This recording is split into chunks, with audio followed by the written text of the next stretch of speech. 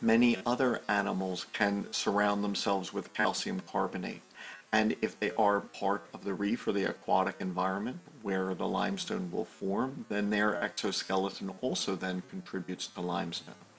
Many echinoderms, for example, produce calcium carbonate.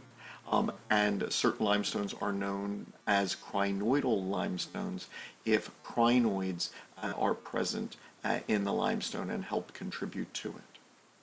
Foraminiferans are microscopic protists which make calcium carbonate shells around themselves.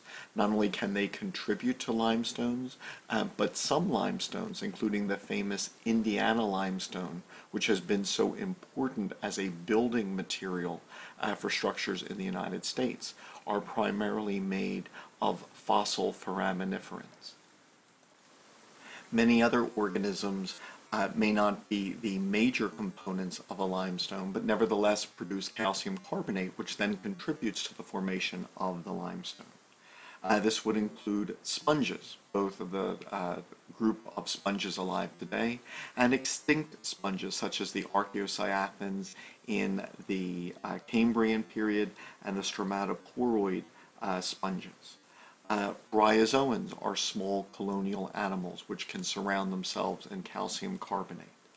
Brachiopods are a form of shellfish which was mostly dominant in the Paleozoic era, which made shells of calcium carbonate.